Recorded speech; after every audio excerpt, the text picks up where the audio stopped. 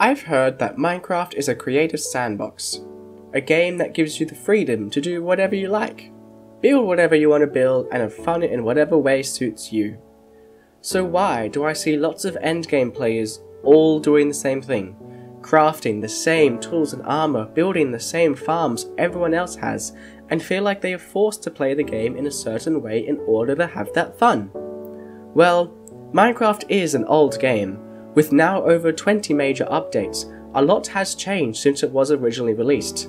As fun and exciting new features have always been added, it can become increasingly difficult to keep track of everything the game has to offer, and sometimes things are just forgotten about. Although usually this has smaller ramifications, where potentially cool items become useless, or things just don't work the way you'd expect them to, sometimes it can have more devastating effects, creating an unbalanced mess of the core mechanics of the game that almost every player has to deal with, solidifying a meta for every player to follow, as any deviation from this path is putting you at a disadvantage, taking away from the spirit of Minecraft's sandbox nature and fundamentally changing the way the game is played. Trying to balance all these complex mechanics that interact with one another in an interesting way to promote creativity while not taking away from the player's fun experience is an extremely difficult task, and a little harder than your average cookie clicker clone. When people claim that mending is overpowered, you have to ask, in what way? Did it only recently become unbalanced due to changes in the game or how players used it? How much is it going to affect gameplay? What ideas do you have that could fix it? And although I've heard ideas from just make your tools not break to removing it entirely, I've had my own ideas from removing it from the villager trading pool or making it mutually exclusive to unbreaking.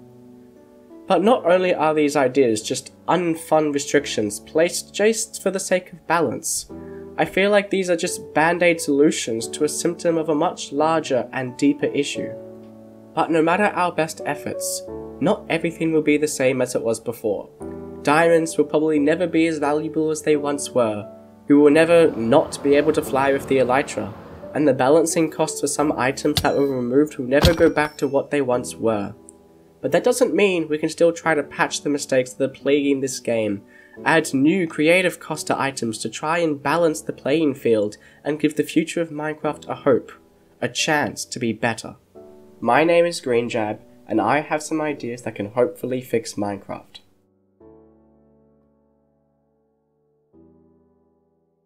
When Enchanting was added back in release 1.0, it was expensive, extremely limited, and very situational. After using our precious diamonds on an enchanting table, we meticulously grinded to level 50, which was much harder back then due to the limited mechanics at the time and shallower understanding of the game overall. We put our item into the slot, repeatedly until level 50 showed up, and pressed the button.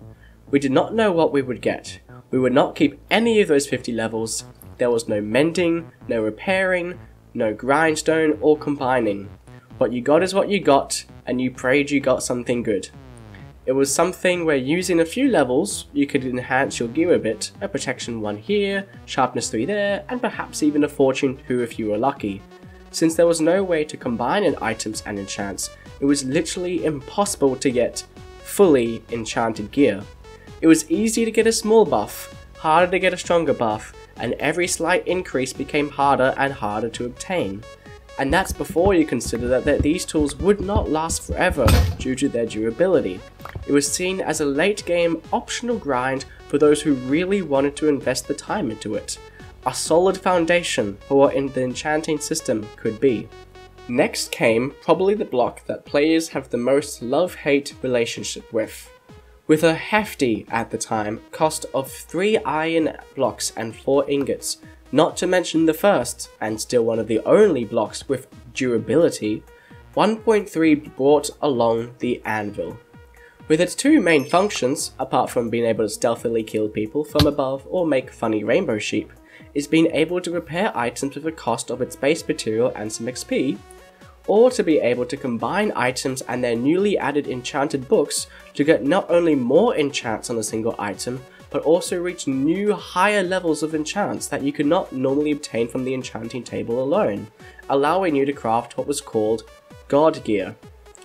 However, to continue to prevent your tools and armor from living forever and preventing them from becoming too powerful, there was another hidden additional cost, the anvil use, which doubled every time you used that item in an anvil. And if the total cost reached the arbitrary value of 40, then that was it.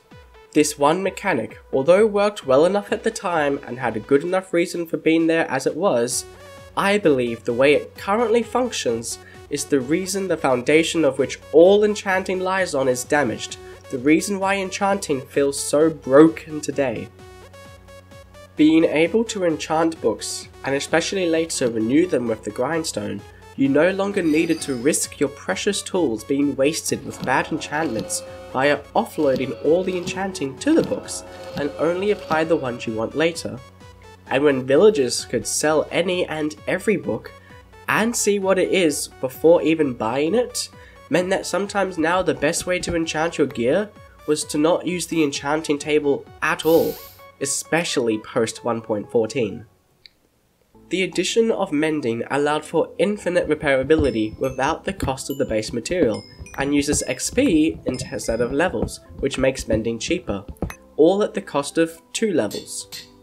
Although Mojang attempted to balance this via it being considered treasure and not being available from the enchanting table, all this did was drive people to rely on villagers even more so. Since then, we have gotten 2 more treasure enchants, Soul Speed from Bastions and Bartering, and Swift Sneak from Ancient City Chests, both of which were not added to the villager trading pool. This means that the only non-renewable enchant in the game is Swift Sneak. But if any enchantment were to be the non-renewable one, should it not be the one that makes your gear renewable? I digress. So, if one of the 2 main functions of the anvil has been completely replaced since anvil repairing is worse in every way, what about the other one, combining enchants together? As the system currently works, the hidden anvil usage count on the resulting item is the higher of the 2 input items plus 1. It didn't take long for some to realize that the best way to combine enchantments was not in a linearly fashion, but in the form of a binary tree. So instead of incentivizing slowly becoming more powerful over time as you add enchants one by one until you hit the level cap, the game incentivizes, almost forces you to add all the enchantments in one go. And not only that, using this method you can add all the enchantments an item has even before reaching that level 40 cap. Meaning the reason the cap was there in the first place, to prevent items from getting too powerful, has been completely circumnavigated, leaving the anvil in the broken mess that it is today. Enchanting is no longer a cool and mysterious bonus you can add to your base gear, but has become an exact science of villager rerolling, XP farming, grinding, and binary treeing, things which people don't like to do, but feel they must do to get good. Sure, you don't need soul speed on your boots, but just because you can add it, you reach a mentality where you feel like you have to, otherwise you don't have the max gear and thus are weaker than you could be. So, how do we fix this? What can we change that will fix all of these problems while keeping to the original intent of the anvil? How do we make it simple enough for players to understand, yet complicated enough for emergent gameplay? Powerful enough to be a viable option, yet not completely overshadow alternative mechanics? What sort of buffs should we provide to counter the nerfs that will be applied so the entire Minecraft community doesn't hate it? Basically, how do we make it good? It's a tough question to answer, and probably why we haven't already had a fix already. Due to Minecraft's sandbox nature and interwebbed mechanics, it can be hard to balance these sort of features in a creative way, and I can understand why sometimes it is the way it is, but I believe I have an idea. Let's first remove the exponential hidden anvil usage cost, and also remove the whole notion of the target and sacrifice item, which usually just leads to confusion, and instead make it so that XP cost is purely based on the output item regardless of what the input items are. You don't pay the XP cost of putting an enchantment on an item just when you first apply it, but rather every time that item is used in the anvil. As you add more enchants to an item, the more expensive it will be. Repairing stronger items will have a higher cost, however it won't get more expensive with every repair. I would argue, however, to keep the anvil cap. However, modify it so it doesn't feel like some arbitrary value of 40, but instead make it feel more like items can only hold so much enchanting power, which could be showcased as a bar on the side of the anvil UI. If you try to go over that limit, it shows the bar as being above the line to represent too much. This will prevent items from being able to get all the enchantments on it, but I say this is a good thing. Suddenly, the game goes from being about trying to get every enchantment just because you can, to where you pick what enchantments you want to put on your items. For example, you could put Fortune and Efficiency on your pickaxe, but at the cost of leaving no room to apply Unbreaking or Mending. Speaking of Mending, if we give Mending a higher cost than 2, this will fix a large problem that Mending has. Since you have to choose which enchantments you want, you can choose to put Mending on your gear, but at the cost of not being able to put other enchantments on it. Alternatively, if you could put those enchants on it, but be forced to use the anvil to repair it, which based on these changes would be a more viable option than it was before. It's all about your playstyle and your choices. A playstyle choice could be to put less protection on your boots, but put more agility enchantments on it, so that when you are in a PvP fight and you get low, you have more chance of being able to escape your enemy, who opted for the protection over the agility. Since there is no regard for how many times an item has been used in an anvil, it will better allow you to take your gear from mid-game to late game, as you can slowly upgrade your gear over time as you find more enchantments to apply to it. And since the XP cap works differently, you will have more freedom over the order the enchantments show on your items instead of whatever binary tree worked best. With the current experimental villager changes, many did not like that they didn't sell max level enchantments. But here it could be a bonus, as you might only want sharpness 4 if it meant putting another level of sweeping edge on your sword. But if you want a high level, you can combine them with little cost. It would also allow Mojang the freedom to add more enchantments to the game without worrying about players getting even more overpowered, as instead of it being another enchantment required to get max gear, it's another choice, another possible playstyle opening. Now, as different items have a different amount of enchantments, they will have to have a different amount of enchanting power they can hold.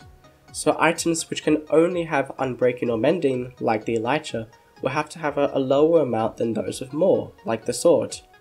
Also, the different levels of enchants should be scaled differently, like Sharpness 5 should be around 1.5 times the cost of Sharpness 4 instead of just one level more, which would better give the idea of choosing more lower level enchantments or a few higher ones. But there could also be some more fun modifications to this, like gold items making the enchants cheaper so you could get more on before reaching that limit, or just remove the limit entirely for them so it's possible to get max gear, albeit on gold gear. Also, as there is now a better way to limit enchants, you could remove a lot of the mutual exclusive restrictions, so if you want Infinity and Mending on your bow you can, but potentially at the cost of not having a higher power level. Although some, like Silk Touch and Fortune, which actually contradict each other, will have to stay. An additional change I would add would be to buff the alternative protections. Remove their 80% damage cap so that if you have at least 13 points across your armor, not including normal protection, you can reach 100% immunity to that type of damage, leading to new interesting gameplay. Having full projectile protection would encourage you to keep a distance from your foes, as their ranged attacks would have no effect on you, but if they get close to you, their melee weapon will be doing more damage to you than if you had normal protection. On top of everything else, this would encourage making multiple sets of gear for different scenarios, instead of just having the one set to rule them all. You can use the relatively new armor trims to differentiate between your sets, like red trims for your fire protection set, and use armor stands to display these sets. Then you can use the new armor swapping mechanic to quickly change between your sets of armor. But it would be nice if we could place items in the hands of the armor stand though. We could even add over enchanted items as rare loot that will have more enchantments than normal or even higher level than max level enchantments like Sharpness 6. However, as they will be over the enchanting limit and will not have Mending, there will be no way to modify or repair it, bringing back powerful yet situational items, as you have to be careful when you use it or it will break. Give it a different enchanting glint, so that if you ever encounter a player with this new glint, you know they are bringing out the big guns. helping you to decide whether or not to flee, or to get out your own and attempt to acquire theirs. Sure, there will have to be some testing and balancing over how much does each enchant cost, and how much enchanting power can each item hold, but compared to the old system, anything would be better. I would suggest a top-down approach for enchants, where instead of mending and sharpness 1 being around the same level since they are both level 1, have mending closer to sharpness 5 since they are both the max level, and scale down from there.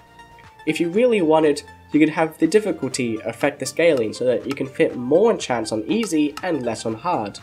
Another option is to possibly have a way to increase the amount of enchantments an item can have over time, but I wouldn't want it to be something you can just make a farm once for and just have better gear from there on, as we would be back at square one. Regardless, I believe this is the fix to anvils that enchanting needs to be loved again, to make it interesting, engaging, and balanced, to make it good again. So, if we have solved one of the largest parts plaguing survival Minecraft, what about another one? Transport. Although there are many forms of it, I'm sure most of you only use one on a regular basis. It's faster than a speeding boat, more powerful than a locomotive, able to leap tall buildings with a single boost. Look, up in the sky, it's a bird, it's a plane. Wait, we don't have those in Minecraft. It must be the elytra. The elytra is the strongest form of transport, being one of the fastest, the most agile, doesn't need any pre-built setup, doesn't die of fall damage, in fact stops you from taking fall damage, has minimal usage cost, and something you can easily carry with you. All with the downside of a little less protection and being locked behind Minecraft's not so late game. There is a reason why no one seems to make large railway systems anymore, apart from those piston bolt endurers who usually situate themselves on the nether roof. The elytra was introduced in the controversial 1.9 update, which fundamentally changed the way we play Minecraft. Not just with regards to combat, but back then the elytra was still just a glider, jump from a great height then glide down to the ground. Its benefits to its trade-off, taking over the chestplate slot, was more of a balanced choice, but as always, it didn't take long for people to find a way to exploit its behaviour in the form of a punch-tube bow. Although tricky to perform, with some practice, some players were able to attain the power of infinite flight at the cost of literally hitting themselves over and over again to gain speed. So, 2 updates later in 1.11, Mojang made a choice that would forever change Minecraft by turning it into an intended mechanic via the very cheaply renewable firework rockets, a very much beloved mechanic by the community. Being able to fly infinitely by pressing right click every now and again, launch into the sky without needing to jump off a cliff, escape almost any situation with ease, and so much more, made the elytra so powerful that ever since then all other forms of transportation and all chestplates have been left to be forgotten about. People claim that exploration is boring, even with the 1.18 mountains, but with the elytra, exploration has effectively become a waiting game for the next chunk to load. You do not need to interact with the terrain at all now, as you would just fly over it with speed and only look at your coordinates. Any adventure has now just become about the destination rather than the journey. Recently, Mojang did try to rectify the situation by tweaking the elytra such that rocket boosting was slower and the elytra only used up durability while boosting. Luckily, Mojang didn't keep these changes. So how do you creatively nerf the elytra to be more balanced without taking the fun away? Well, as rocket boosting is a very fun mechanic, rather than removing its functionality, why not perhaps make it so that not any old firework can give you a boost, but specifically fireworks crafted with Dragon's Breath? You will always have access to the gliding mechanic of the elytra, which is the passive boost reward for the first time you kill the Ender Dragon and go loot in End City. But if you want to get the full potential out of the elytra, you can't just go to your fully automated sugarcane and creeper farm for infinite fireworks. You need to go to the end every now and again to get more, making the more powerful boosting an active effect which you need to work for. I choose Dragon's Breath as it is an already existing item with its own achievement, however its current uses are very lackluster. Like the Elytra, they both relate to the dragon, and you're more likely to obtain the breath after you have an Elytra, as opposed to normal fireworks which you can obtain easily before. Dragon's Breath is still a renewable material, but not necessarily as farmable as you need to complete the quest of bringing glass bottles to the end, respawn the Ender Dragon and collect its breath, before killing it again to reopen the portal and return home to acquire more. And when you run out, you need to go do it all over again. The biggest problem is for those who have or want to renovate the End Island but worry about respawning the Ender Dragon as the dragon itself breaks blocks. But the solution could just be as simple as the dragon can only break block if it is the original one. As fireworks are no longer completely free to make, each one has a cost to use. Not much, but enough to not spam them all over the place. Using a few here and there, especially to save yourself from dangerous situations, would be fine. But when you start to need a whole stack just to get from place to place that you visit regularly, the costs will add up, and you'll start to incentivize possibly using a different form of transport. But if you do still want to use fireworks all the time, it just requires farming more Dragon's Breath. It all comes down to what the player chooses to do. I'm not changing any of the mechanics like making rockets slower, I'm just adding a well needed cost to balance the massive boost in power it provides. Another nerf which I think could be an interesting idea but does affect the mechanics is to have the Elytra deactivate when you touch any liquid, because we all know that bees can't fly in rain, so why would the Elytra be any different? You won't be able to use the Elytra while underwater, which doesn't make sense anyways, and would give a good reason to be on guard while flying in the overworld, for if the sky turns grey and you aren't close enough to the ground to reach it before it starts to rain, that could be a long fall just waiting to happen. You would still be able to launch yourself up with Riptide by standing in a puddle of water and glide from there, but you won't be able to use the Elytra plus Riptide over and over again in the rain. Sure, it is one of the fastest forms of travel, but the only way to do it safely is to do it so high that you can't even see the terrain, if it has even loaded based on your speeds, leaving you with just a grey and blue screen, usually with the debug menu enabled to know where you are, which isn't really interesting gameplay. It would mean that it's safer to use the Elytra in dry biomes where it doesn't rain, but otherwise it gives some possible downsides to the Elytra to be able to give the other forms of transport a chance. If you were to also make it deactivate in lava, you would make Nether slightly more dangerous again, as you wouldn't be able to just fly out of a lava lake if you accidentally fell in, and if you are unprepared, could result in death again. Now, I wouldn't want to just nerf the Elytra without giving the other forms of transport a buff to help bridge the gap between the two. To help give the different modes the boost they need, we need to look at what sort of situation they should be targeting and figure out why they aren't doing it justice. If the Elytra should be shorter, quick activation and high mobility situations, what should the others do? First, looking at animals, I can confidently say that pigs are perfect. Moving on, in 1.6, the horse update, we got, you guessed it, horses. We also have donkeys, mules, llamas, striders, and more recently, the camel as rideable entities. The horse is supposed to be for adventures, being able to run quickly and jump high. It is supposed to be able to handle newly generated terrain as you explore for whatever it is you wish to find. However, there are three major and frequent obstacles that stop the horse in its tracks: trees, water, and cliffs. Although they do work well in the plains, these obstacles come up far too often that it can be more effort than it's worth to take your horse with you.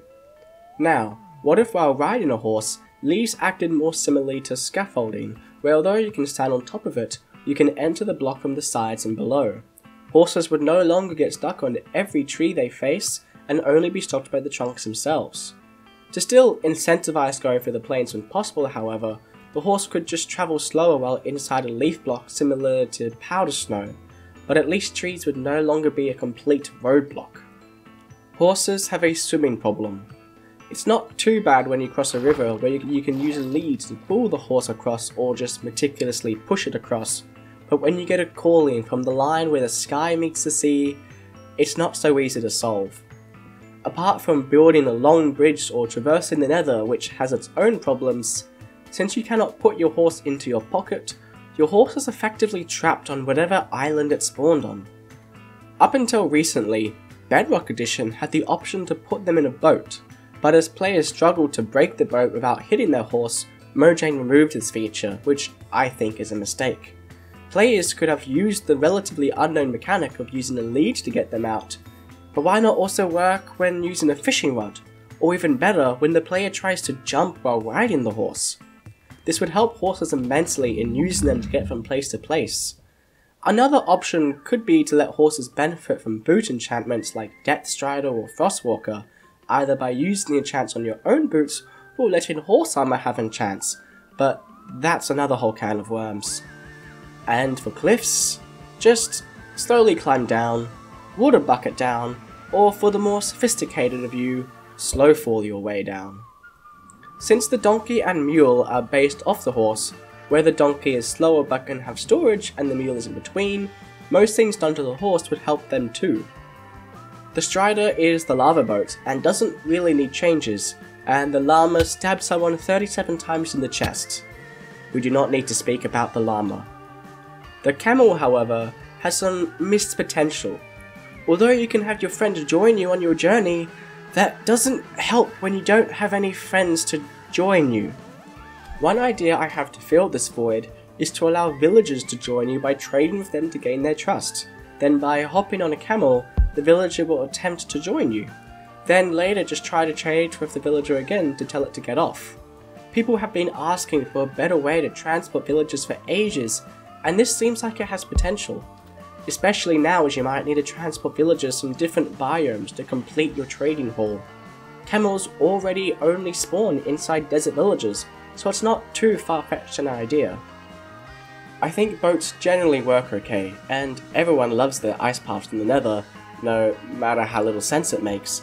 The main thing to improve with boats is an easier way to get other entities in and out of it. But the minecart? When powered rails are used to transport redstone signals more commonly than minecarts, you know something is wrong. As the most expensive to set up, its payoff is usually just not worth it. Some very smart people figured out that you can make minecarts much faster by using curved rails and pistons, at the cost of being even more expensive and even worse to set up and fix, despite setups to automate the process. Minecart and rail orientation can be messed up when placed. Minecarts bump into each other when going around corners and can just derail completely when moving too quickly, which is why they're capped at the speed as they are now. The visuals are sometimes just wrong. Furnace minecarts just exist, and less important, spawner and command block minecarts just have their own problems.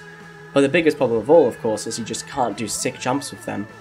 To give copper more uses, why not add copper rails, where the oxidization of the rail indicates how fast the minecart can go, from very fast with new rails to much slower on oxidized rails. Use a downhill slope to build up speed until the max speed that rail will allow is reached. Or why not use the furnace minecart to reach those speeds, making the furnace minecart more useful as it will be the main way to maintain these new speeds.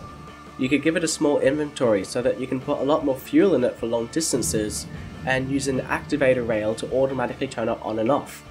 Use chains to link it to your minecart and potentially others so they don't disconnect along the way, and to be able to make actual trains. It would also be nice to be able to right-click rails with your hand or a special item to be able to rotate the rails between its possible rotations, much like a debug stick can, to be able to have more control over the rail placement when placing a lot in close proximity. Hopefully, by giving nerfs to the elytra and buffs to the other forms of transport, it can create a more balanced and interesting playing field where each shines in its own area rather than having one mode of transport to do everything. I am going to start off by agreeing with the larger Minecraft community that the inventory needs an update. However, since I laugh in the face of danger, I do not agree with how the inventory needs to change. I firmly do not believe that the common suggestions of just add more rows or increase the stack size are good solutions at all. In fact, I believe that the inventory as it is right now is a pretty good size.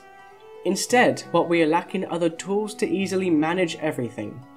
People claim that as Minecraft has gotten older, the amount of obtainable blocks has bloated while the inventory size has not changed. I beg to differ. Minecraft's first inventory held a maximum of 36 stacks, a total of 2,304 items, although more realistically 2,000 when you leave some slots for your tools like sword and pickaxe. However, since 1.3 with the ender chest, 1.9 with the offhand, and 1.11 with shulker boxes, your inventory can now hold up to 110,592 items, or more realistically 100,000 items, a total of 50 times more storage capacity. And that's before you consider the likes of donkeys and chest minecarts to carry more items with you wherever you go. So, what improvements do I think could be made? Currently, although the main inventory is 36 slots, your hotbar can only ever use 9 of them at a time. The rest is effectively a backpack. But what if each row of your inventory acted like its own hotbar? Then add some toggles such that when scrolling, instead of scrolling across your hotbar, you scroll through the different hotbars of your inventory, much like some rotating storage. So although the actual size of the inventory has not changed, it may feel like it got bigger as now you have easier access to all of it. One thing you can do with this is instead of having most of your hotbar taken up with all your different tools, leaving only just a few slots for blocks, you could dedicate that row for your tools and then scroll to the rows that have all your blocks when building. Or you could split your rows based on what you're doing, have a pickaxe and stone based blocks on one and an axe with wood based blocks on another row. Speaking of tools, I will have to admit that through the updates, they are the one thing that we have gotten more of that does actually take up more of our inventory. Currently, no one wants to use up one of their precious slots to hold a spyglass just for the off chance that they might use it, and it's usually too much effort to get out of a shulker box to bother with, so no one ends up even using it. However, a possible addition is to add some sort of tool belt, a new part of the inventory which can only hold unstackable items for those tools that we seldom use, the ones we don't want taking up much of our main inventory but still want quick access to when we want to use them. It would also give more reason to hold something like a smite sword on you to quickly switch between when out fighting mobs. Just also add tool trims to make it easier to differentiate between them all. Stuck in development hell lies the bundle, which could be a great tool to handle lots of individual types of items. However, in its current form, it's not really easy to take particular items out of it apart from spewing everything onto the ground. It does, however, have a pretty nice UI to show what is inside, but trying to get this preview to work well on mobile is the roadblock that is keeping it from being added.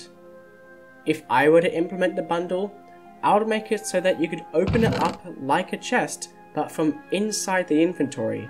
Since the bundle itself isn't an unstackable item, there would be no need to split stack, so right-clicking it could open it up. From there, you can move items in and out of it with much ease. Just make sure to keep that 1 stack limit. Or perhaps make it 3. Turning it into a semi-chest could also be the solution that the mobile platform needs to overcome its roadblock. Then, taking from the bundle, it would be nice for shulkers to have a similar UI to see its contents from inside the inventory rather than just the text that it is today. In version 1.21, Minecraft finally received the autocrafter that has been requested for years, and it does work great. But that doesn't mean we could also improve the manual crafting experience. Crafting is literally in the name of the game. If you have ever played around with villagers, you might have learned that you can press base to be able to automatically input what you last traded to make bulk trading easier. So tell me, why can't you do the same with crafting instead of needing to click the crafting book every time? You can press Q on the output to automatically craft and drop the item simultaneously, but why not the whole stack at once? If you really wanted to increase the inventory size, let the 2x2 crafting grid also become slots of the inventory, so you can more easily craft on the go, or store more items at the cost of not being able to craft without the table. It's just the little changes like this that would make the whole experience much more enjoyable, and perhaps make the inventory feel just a little more loved. Captain Jeb, mission report on the combat snapshots you were working on. Nothing to report, sir. Nothing? This is outrageous! It has been 3 years since the last one came out. I need them prompto. You may be on this council, but we do not grant you the rank of master. Push those combat snapshots to a full release, then we will talk. Okay, seriously, where have those combat snapshots gone? There are so many, both major and minor changes that would be so useful to have. Additions like having your loyalty trident return from the void, be able to hit enemies with a smaller hitbox with less issues, shorter cooldown times when missing your swing, stackable potions, and so much more.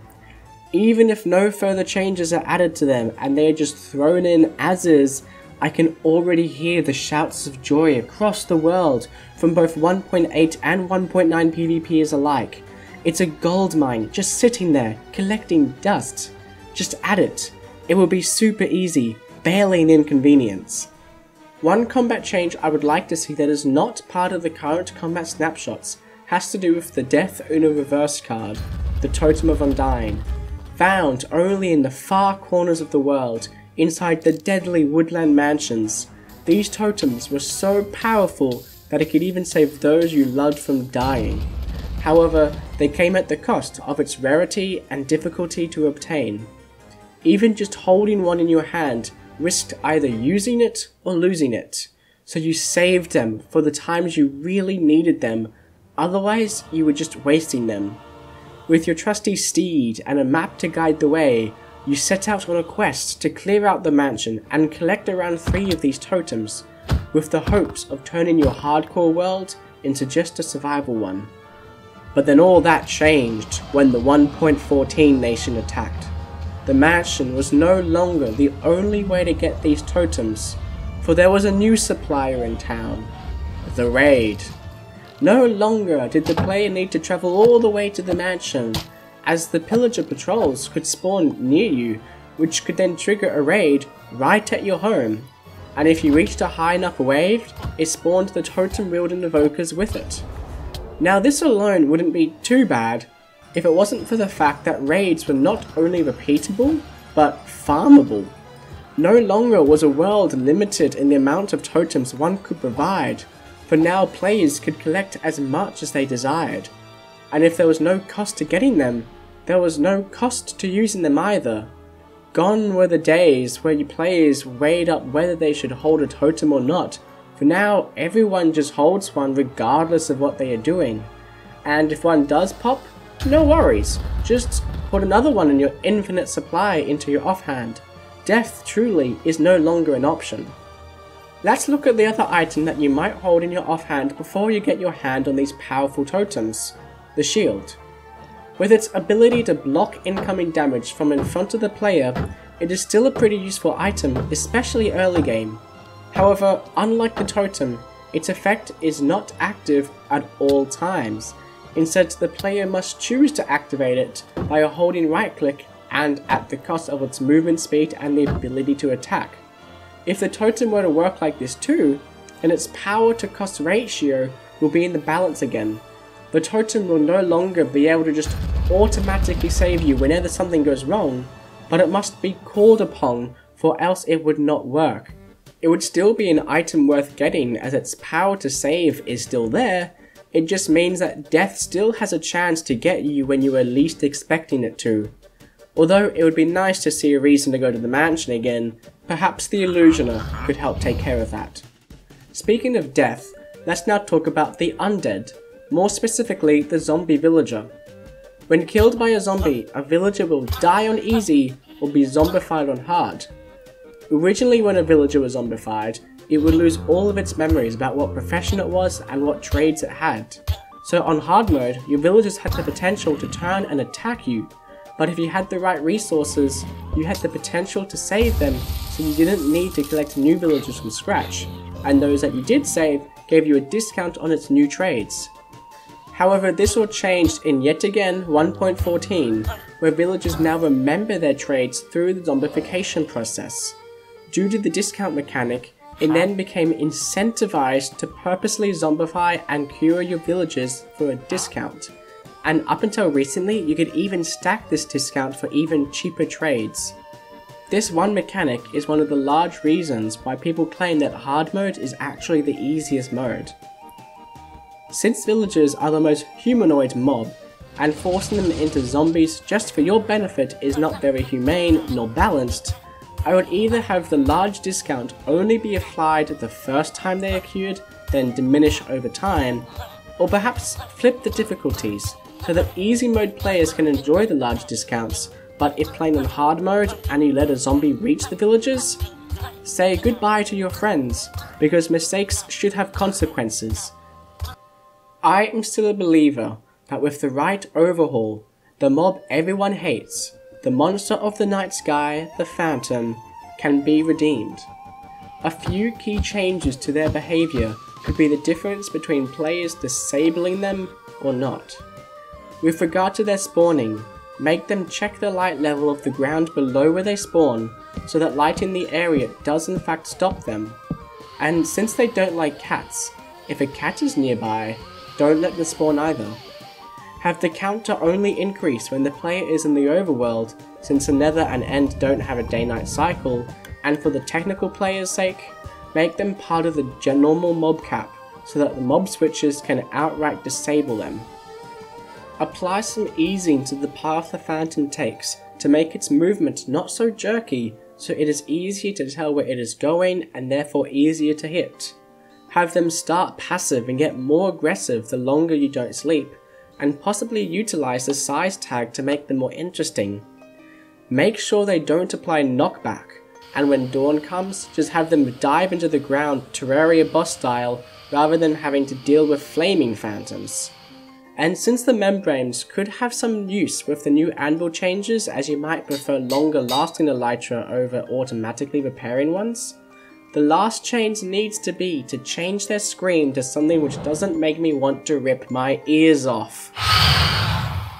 There exists an interesting mechanic where if a creeper explodes while under a potion effect, it creates a lingering cloud effect with that same effect. But it is so extremely unknown because there is almost no reason for a creeper to ever have an effect during normal gameplay. Taking from hard mode spiders, what if other mobs were also able to spawn with these potion effects? Imagine a zombie with jump boost, or a creeper with swiftness. Make it tied to the Y level, so that the deeper you go, the more likely for these mobs to appear, to give the idea that the more you descend, the harder it gets. One other addition I think could be cool to see has to do with the new armor trims. Because the price needed to apply them effectively requires diamonds if you want to keep the template, there is a high chance that you won't be applying trims to anything below diamond armor. One way to add trims to lower level gear is to take the armor that can be naturally generated on hostile mobs and give those a small chance to come with any trim with any material. Like how people collected chainmail armor before you could just buy it from villagers, it would give a new reason to want to collect mob armor again. Also, please make the templates have a broken form that can be fixed instead of just breaking, as newer players might not know how to duplicate them first and then have no template to copy anymore. And for those that play on peaceful, hostile mobs could be added, but just make them passive like shulkers so that they can enjoy their loot and have a chance to actually finish the game.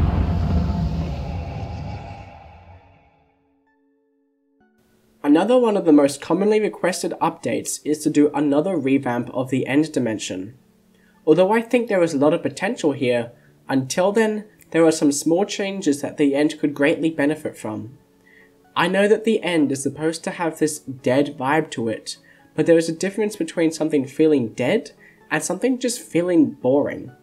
When the end is just completely flat, and all you do in it is wander around aimlessly hoping to come across a city, only to when you do, know exactly where all the loot is, especially once you have your first elytra, there is little more challenge that the end provides, especially when you realize that the end is the only place where you can just stop anywhere, look down, and be completely safe. If all the different floating islands were to be at different Y levels, it would give more depth, literally, to the end without taking away from its desolate nature. Exploring the end both on foot and with the elytra will be more interesting and would help the end cities not stick out like a sore thumb as much. The end cities would still be quite easy to spot, but still only within certain render distance, which is a silly problem as almost nothing else in the game is limited by render distance quite as much. If we increase the render distance with the use of a mod like Distant Horizons, you can see it's not much more of a problem. Since Eyes of Ender have little use now that you are in the end, what if while there, they now pointed towards the nearest city, so you no longer needed to aimlessly wander until the city just happens to be there? The cities themselves could have some minor changes, i.e. move the chests to the center of the rooms, since although Minecraft encourages using your knowledge of the game to best it, being able to cheese all the loot without even interacting with the shulkers, I think takes things a little too far, especially for the structure that gives some of the best loot in the game.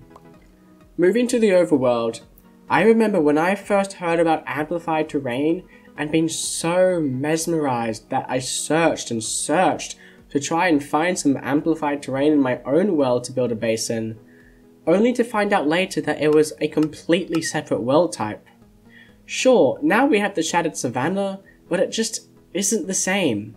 Why can't Amplified be a rare biome to find, especially with the new world height? It would be amazing to live in. And why not have the sinkholes from 1.18, monoliths from Alpha, or other interesting phenomena be rare bits of geography to stumble across? Knowing stuff like this is out there, somewhere, gives me a reason to explore, when I know that there is something different to what I have seen hundreds of times before. And of things I have seen hundreds of times before, let's talk about structures, and how common some of them are. Create a new world around the release of Minecraft, and it's just you against the vast and empty world. You might come across the odd dungeon or abandoned mineshaft underground, but otherwise, you were the sole owner of this isolating world. As the updates passed and new structures were added, the world became more populated. I'm not saying it's a bad thing, but when you can't start a new world and not immediately come across a shipwreck, a village or two, underwater ruins and more, the world no longer feels like yours to do whatever with, but one that you've arrived late to and is already filled with its own inhabitants.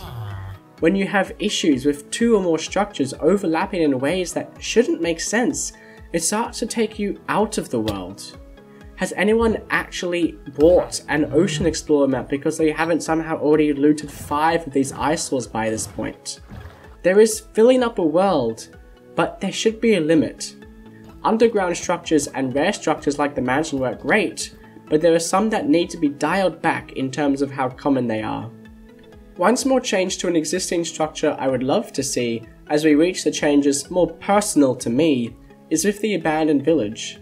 You see, the zombie horse already exists within Minecraft's code and can be spawned in creative mode, but it does not currently spawn naturally in survival. So why not replace the horses in abandoned villages with zombie horses, like it replaces the villager with its zombified versions? Or perhaps you can make them spawn as part of the village attacking zombie siege. It won't affect much, as they would still be very rare, but it would give us something new to find and show off to our friends. Personally, I would love to see the green axolotl. It was right there in the trailer, so why is it not in the game? I feel like I've been tricked, backstabbed, and quite possibly bamboozled. Keeping in line with not having green, insert thing here, why isn't there an azalea wood set? It was the perfect opportunity to add a green wood type to the game, but it would appear that that was just another missed opportunity for greatness, alongside having amethyst be a new note block instrument so that we could have control over its sweet sound and play a beautiful melody with it. I would also love to see some bedrock mechanics added to Java.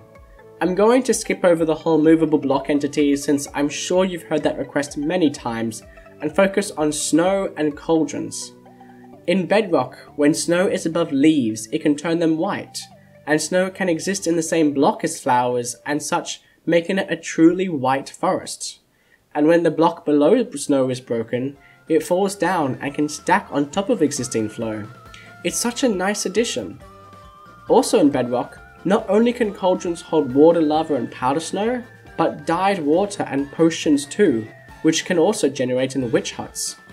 You can use the dyed water cauldrons in order to dye your leather gear, and the potion ones to tip your arrows in a much more interesting way, especially since Dragon's Breath will have a far better use if we add the new fireworks.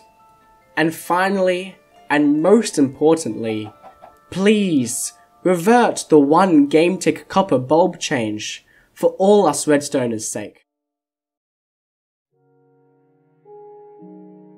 Look, you might not agree with every single one of these changes, but I hope that you can see where I'm coming from. Some of these changes I am almost sure will spark some initial backlash, others have already been made into mods. But if we want the game to last as long as Mojang does, then we need to take a few hits now so that we can enjoy the game later, or let those after us enjoy it too.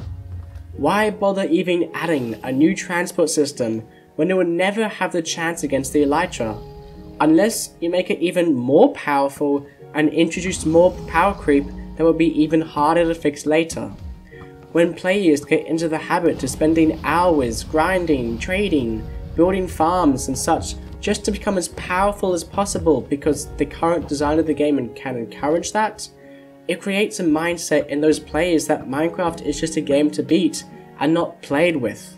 And so they complain that there is nothing else to do when they run out of extrinsic motivation, rather than using their own intrinsic motivation to be creative and craft their own fun. I don't like Minecraft. I love it. And if I didn't love it, I wouldn't be making this very long video, would I? Minecraft has been the game of my life, with more hours of playtime than I can possibly count, across many different worlds, both single player and multiplayer.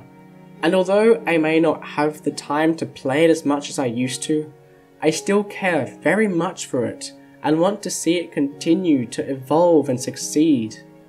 So if you do like the ideas I've put forward, please leave a like, talk about it in the comments below, share this video around, discuss these ideas with your friends. It would truly mean the world to me, for this is all just one small step for Steve, but it is also one giant leap for Steve Kind.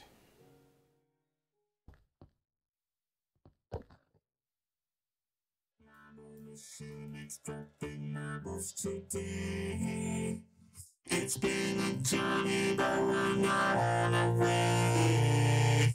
Marble machine extracting marbles today. It's been a journey, but we're not on our way.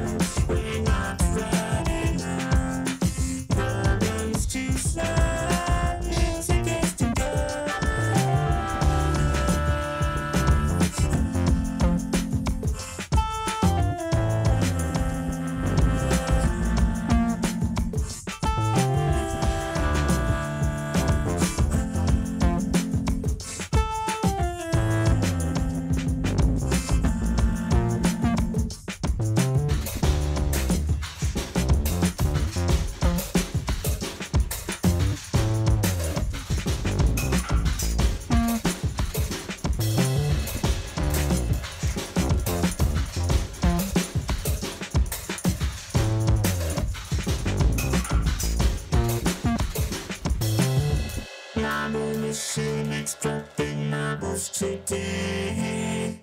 It's been a journey, but we're not on our way. Marble machine, it's dropping marbles today. It's been a journey, but we're not on our way. There's a long way to go, we're not ready now. Problems to solve, music is the goal. A long way to go, we're not ready now.